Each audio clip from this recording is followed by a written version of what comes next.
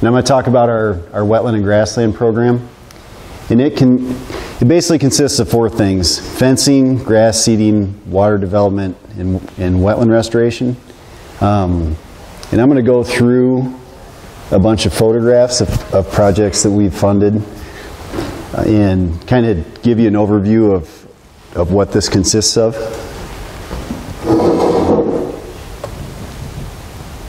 This is a project that we did in Davison County. It's a perimeter fence around a pasture, and the reason we decided to fund this is that this pasture is part of a rotation.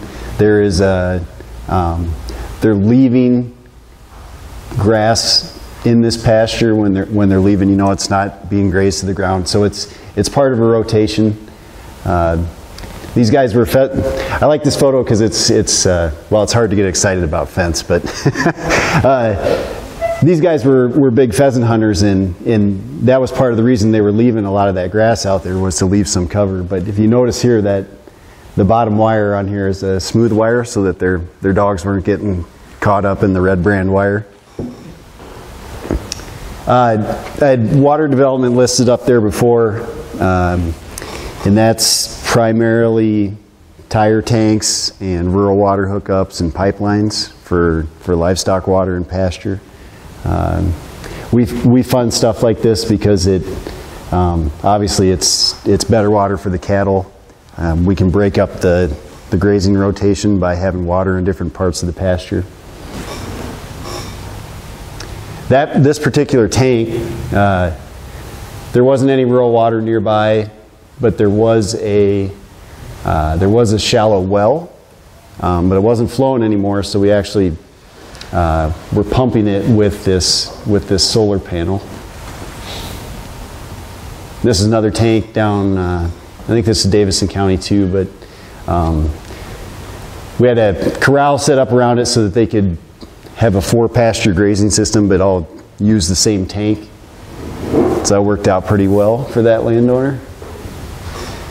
This is a grass seeding, or it's more a grass renovation. This whole field here was all brome and Kentucky bluegrass, and you can still see what's left here of it. So we went in, we did Roundup soybeans for a year on this. I think they did 4 Roundup applications.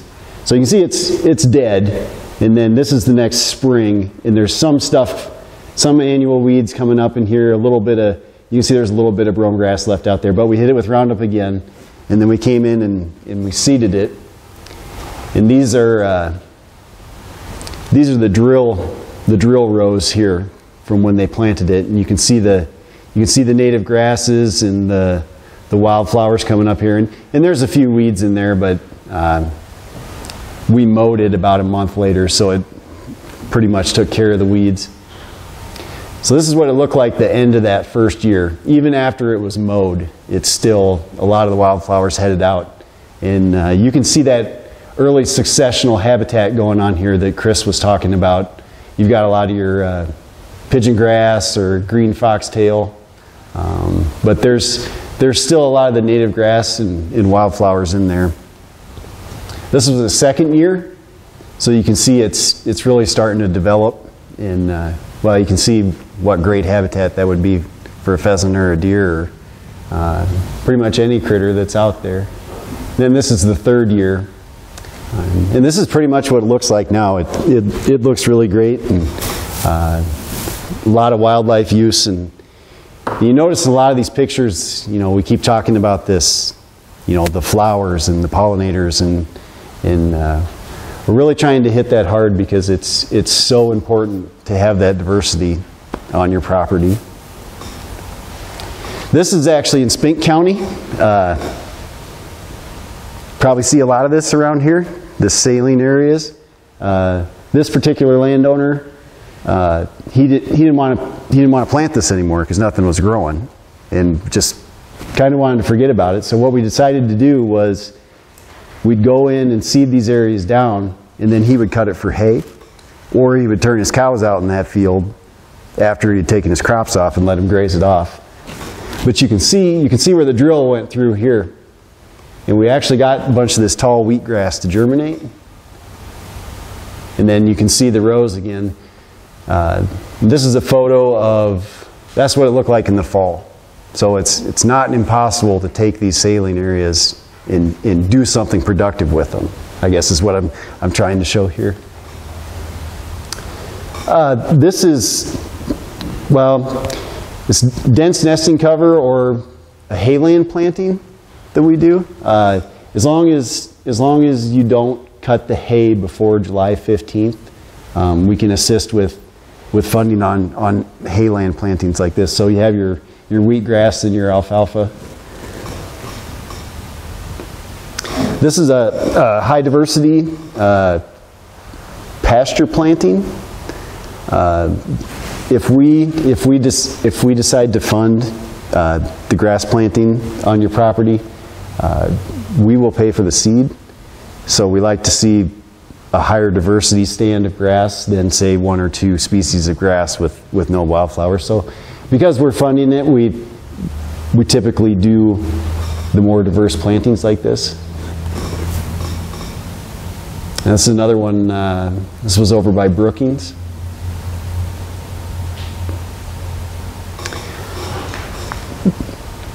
This was down in Yankton County. There's a couple there that are they're retired now, but they were friends of mine and they had an area on their property that they wanted it for, you know, something to look at, something a little more aesthetic, to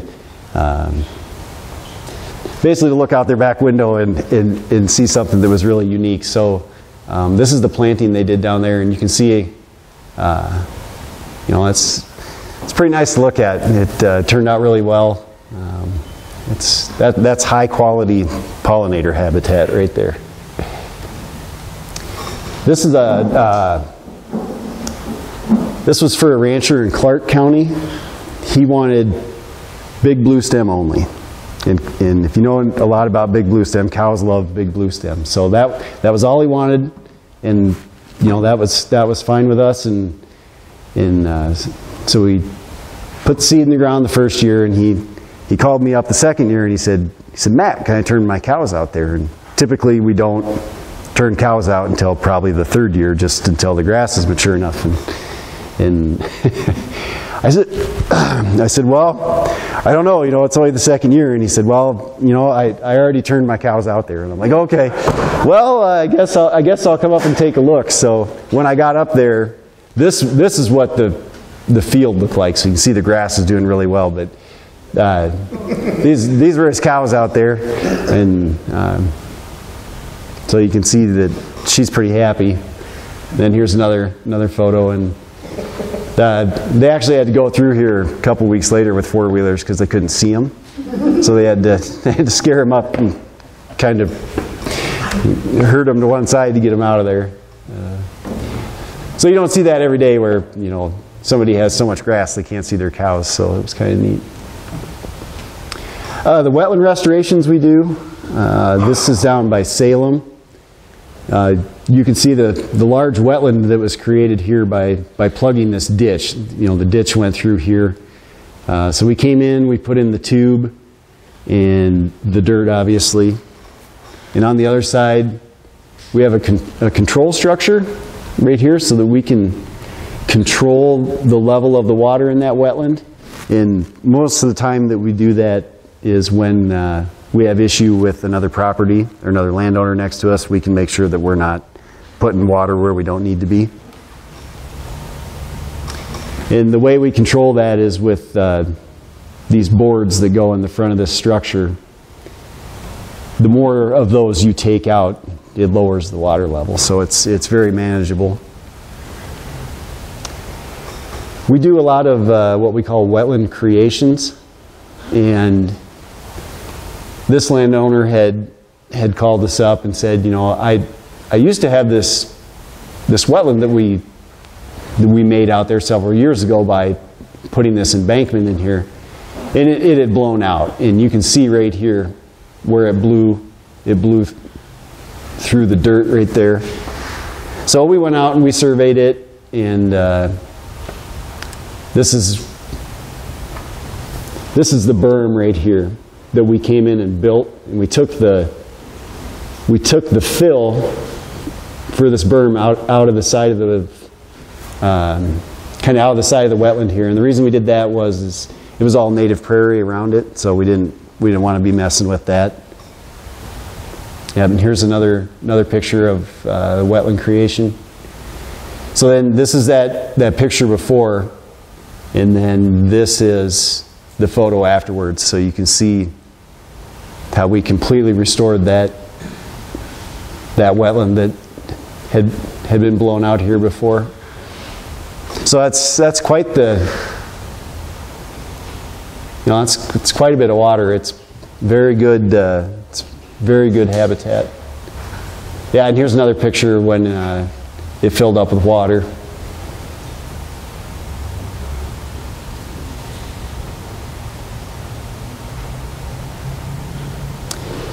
This is another wetland. This is a wetland restoration. So what we actually did here was this wetland right here was drained on purpose through this ditch a very long time ago. And the new landowner that bought this property, he said, I noticed this big ditch out here. Will you guys, is there a way we can plug that to try to get some more habitat? So we went out and we surveyed it, and the ditch had run through here. So we came in, we put in our ditch plug, but we also put a structure in here because we had an issue with the road. Yeah, there's another picture of the structure. And you can see the boards in this one are in the middle. And you can see it hasn't filled up with water yet. So ideally we'd want that water to flow over the top of this and out the back. And you'll see that here in a minute. So here again, here's that wetland that's drained. Here's the ditch. So by putting that structure and that plug in there, you can see what it looks like now. This is where that structure is, and this is all the water that we've put out there. Yeah. So see how that water went up to that board and flows over the top right there. A few more pictures of this wetland. So it's kind of neat that you can take something that had been completely wiped off the landscape from that drainage ditch and then kind of bring it back to life.